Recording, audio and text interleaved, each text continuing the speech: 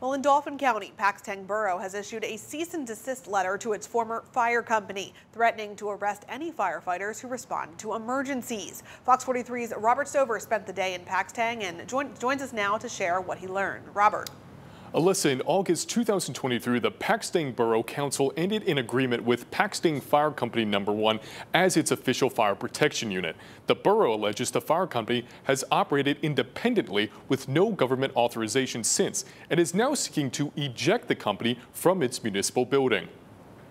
I think that it's important that we try to be good neighbors. Volunteers with Paxtang Fire Company No. received this letter on Wednesday from the Paxtang Borough, part of an ongoing lawsuit. The letter claims the borough would pursue legal action if the fire company does not stop responding to emergencies. For Fire Police Captain and President Gavin Ford, this could mean facing a $5,000 fine or up to 2 years in jail. It's very upsetting.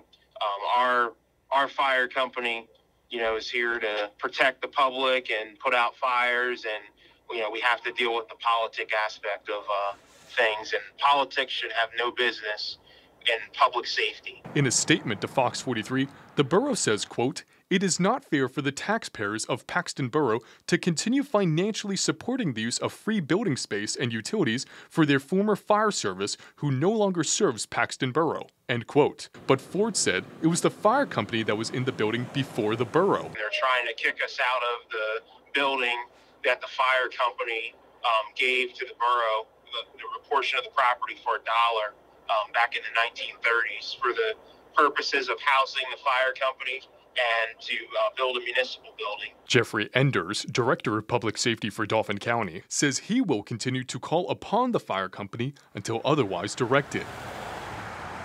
Meanwhile, some residents hope to see the matter mutually resolved. I'm appreciative of, the service that firefighters give to our community, and I hope that whatever happens, here in Paxtang, that there are enough firefighters on duty, when we have an emergency. And Ford says the company has no intention of moving and will continue responding to emergencies, adding he hopes the company is awarded the chance to stay in the building. The lawsuit will be argued in court in May 2025. Alyssa. And of course, Robert, we saw you spoke with a resident there in Paxtang, but what do local leaders in the area think of all of this? Alyssa, I reached out to Representative Dave Matson's office. He responded in part, quote, "Township residents can be assured that fire and emergency medical services remain fully prepared and ready to serve," end quote. And we'll have his full response on fox43.com. In studio, Robert Stover, Fox 43 News. All right, Robert, thanks so much.